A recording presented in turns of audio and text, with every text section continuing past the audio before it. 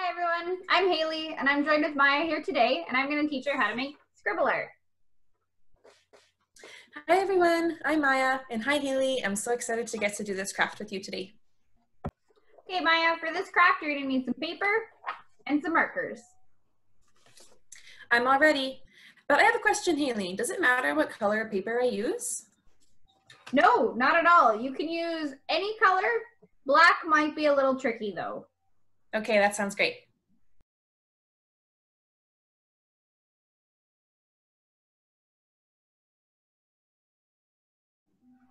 Okay, for this step, I've chosen a dark marker and I'm going to make some scribbles on my paper and Maya's going to tell me when to stop.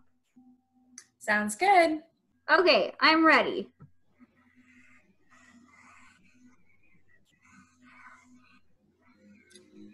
Stop. Okay, here's how it looks. Looks great. Okay, my turn.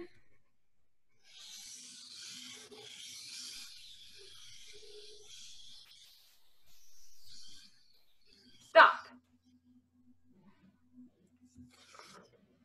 All right, Haley, what do I do next?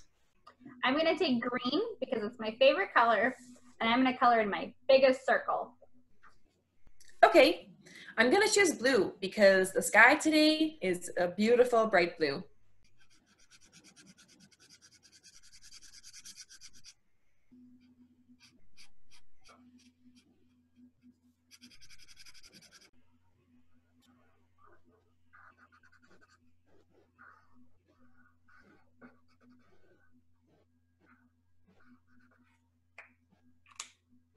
Which color should I use next, Maya? How about purple?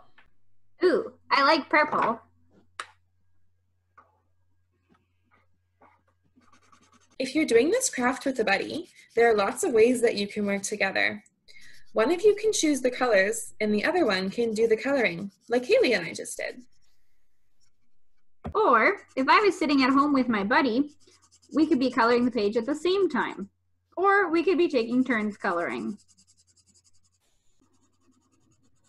Oh man, I just colored out the line. That's okay. Sometimes when I'm coloring, I go outside the lines or my marker runs out. It can be really frustrating, but I think in the end it makes each picture more unique. Here's my final piece. And this is mine. We'll see you next Tuesday for our next creation. And not every week will be art. Sometimes we'll do crafts, sometimes we'll do a gardening activity, and we might even try a science experiment or two. Bye guys! See you next week.